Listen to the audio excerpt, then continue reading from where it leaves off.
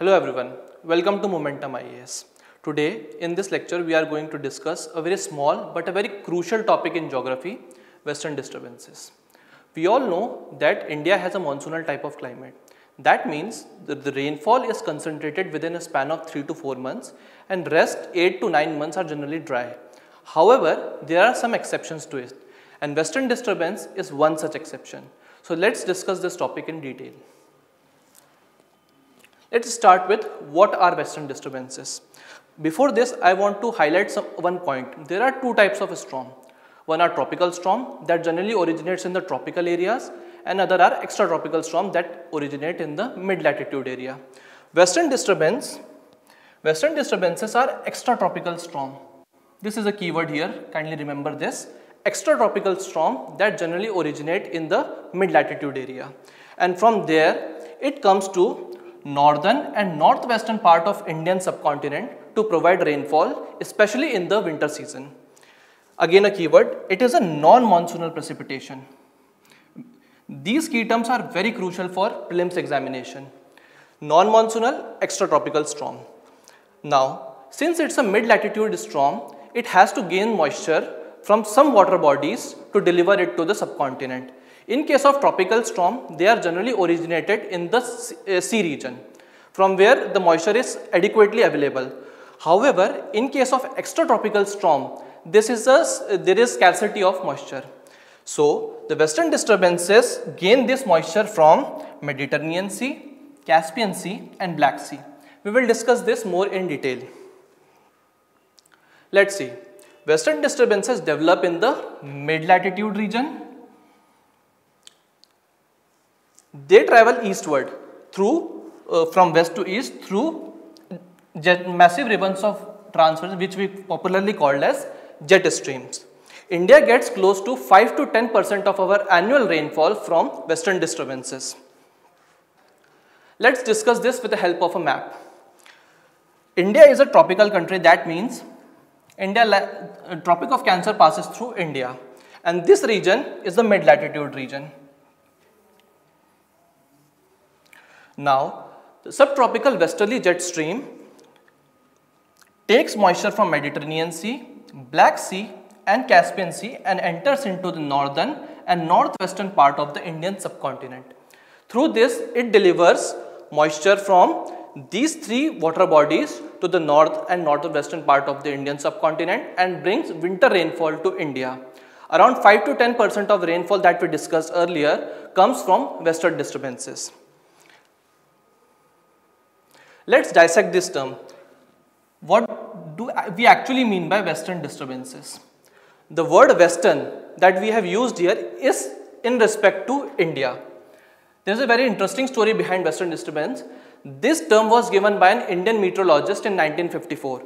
So he took India as a reference, and the term Western here refers to the area from where these storms generally originate. And the word disturbance here means the low pressure that generally brings a storm, and from these storms the moisture from Mediterranean Sea, Caspian Sea and Black Sea generally comes to northern and northwestern part of Indian subcontinent. Let's see what are the benefits. Now this is a typical diagram of the onset of monsoon to the Indian subcontinent. This is the Arabian Sea branch. This is the Bay of Bengal branch. Now, since here we have Western Ghats, so Arabian Sea branch is unable to penetrate to the Indian subcontinent directly. Therefore, majority of the rainfall that we receive comes from the Bay of Bengal.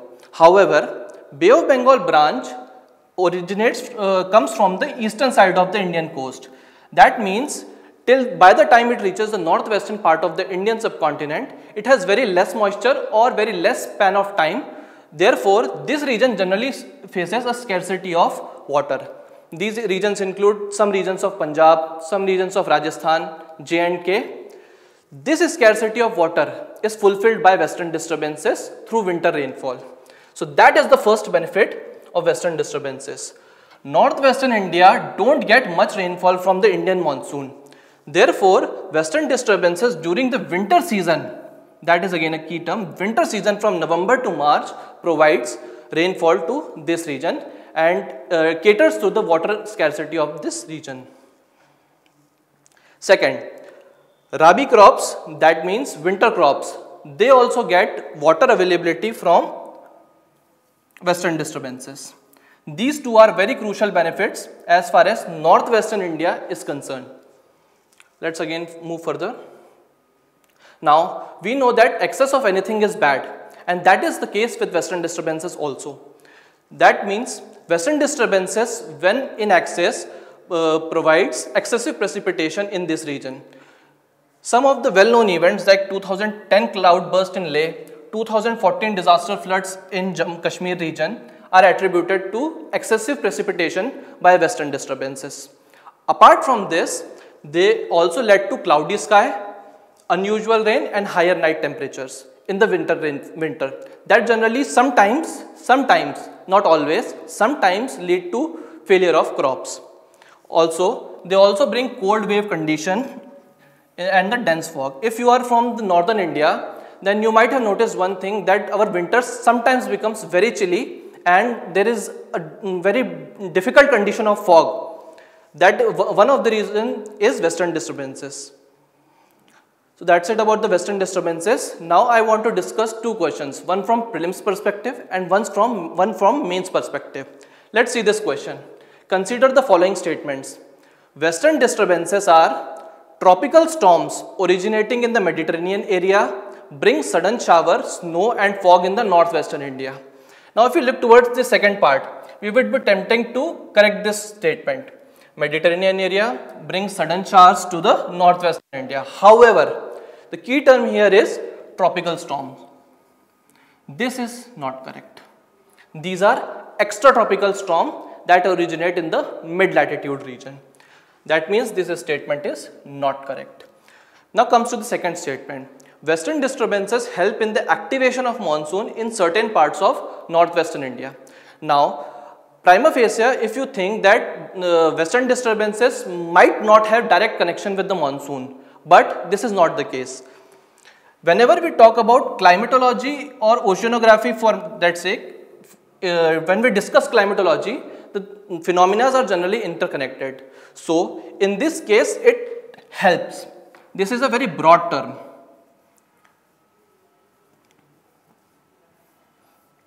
So yes, Western disturbances helps in activation of monsoon in certain parts of northwest India. This is also a preliminary trick that you can keep in mind as far as geography questions are concerned.